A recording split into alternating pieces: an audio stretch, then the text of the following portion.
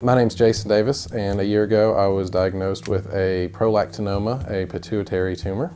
For years I've had headaches. Just to me they were standard headaches. I took Advil all the time and never thought much of it. Then about February of 2009 I started getting some very severe headaches that went from middle of my forehead, behind my left eye, and down to my left cheek, which was unlike anything that I'd had before.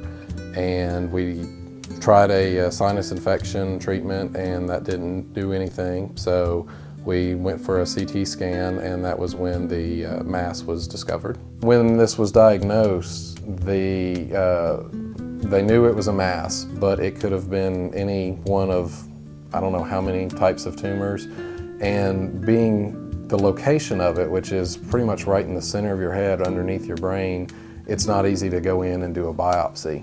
So if they're going to go in to do a biopsy, then they might as well just try to take out whatever they can. Because the pituitary releases, all these chemicals that control your body, that's how they were able to determine that mine was a prolactinoma, because my prolactin levels were literally off the charts. A normal range for my age, male, is 1 to 18, and my prolactin levels were at 8,600.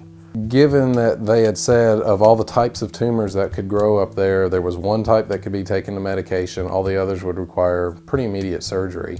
It was very nerve-wracking, so obviously we did a lot of praying for that one type, and when it came back as being the prolactinoma, which is the one that would respond to medication, there was just this huge sense of relief. Since I've been on the medication, it's been a year now, and the tumor started out at about 5 centimeters, and over the past year it has shrunk down to about 3.8 centimeters in one dimension. The other dimensions, it's gone from 4 centimeters to about 3.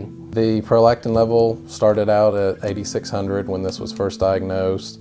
After about 3 to 4 weeks on the medication, it dropped down to about 5,000, and then over the course of the year it has steadily dropped, and a year later now it's down to 5.5, which is well below the within the normal range.